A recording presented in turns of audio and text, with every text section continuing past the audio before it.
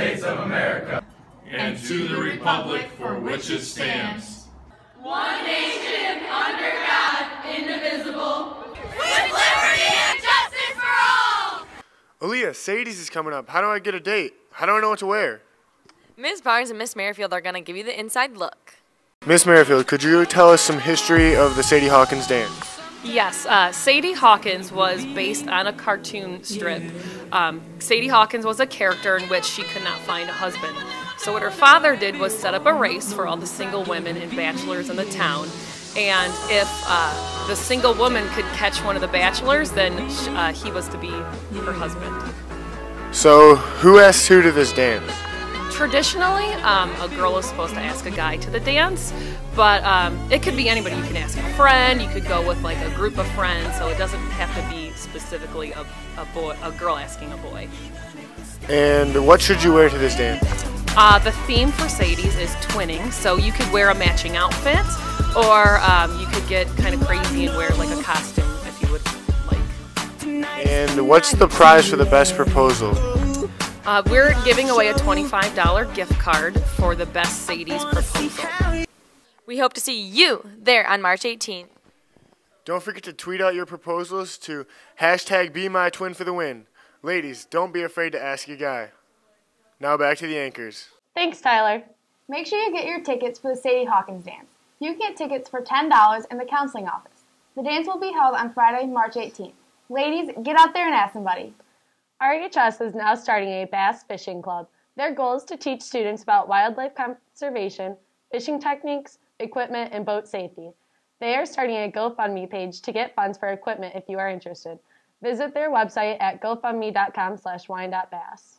The SAD Club will be doing a distracted driving campaign this week to raise awareness for the dangers of driving distracted.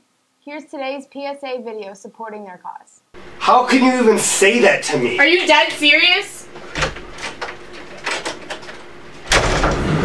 Is he serious?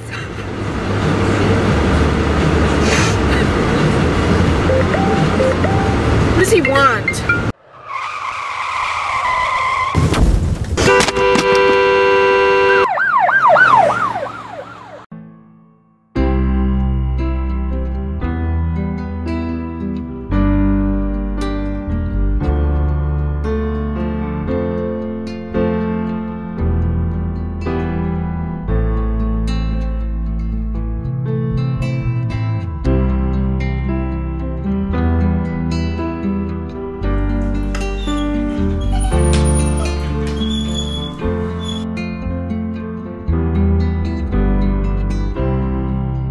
Remember, don't drive distracted for the safety of you and of others. Wondering where the graduation list is posted? Check the general office window. Make sure your name is spelled correctly because that's how it will appear on the diploma. The list will be available until March 24th. Book fair runs all week. Bring your money for this week and buy a great book. If you're planning to attend Michigan State next fall, there will be a student reception on April 5th. Students that have been accepted and are preparing for their next steps sign up in the CRC by March 26th. Now here's Ashley with your daily sports report. What's up, RHS? Ashley here with your daily sports report.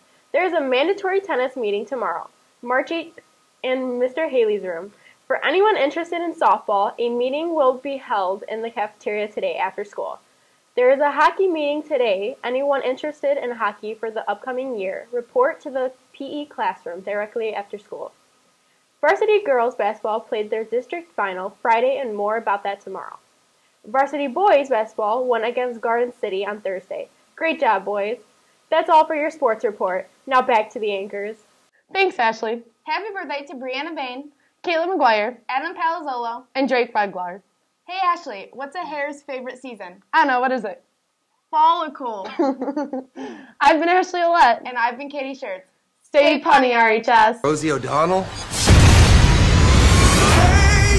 I wanna shoot, baby. Packed in your stack, especially in the back, brother. Wanna thank your mother for a butt like that. You're a shocker. Hey, what's the fuck that? Hey RHS, I'm Eric Delanoy and I recently saw the newest Marvel movie, Deadpool. Marvel is known for their superhero movies, but Deadpool is the exact opposite of a superhero. He kills people and he terrorizes the city that he lives in. Let's get into the pros.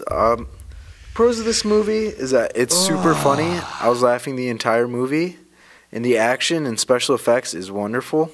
The cons of this movie, however, are that the villain, Ajax, he's not well written out. I didn't like him at all. Overall, I would give this movie a 9 out of 10. And I would highly recommend this movie to anyone who loves superhero movies. Give it to you, he gon' give it to you.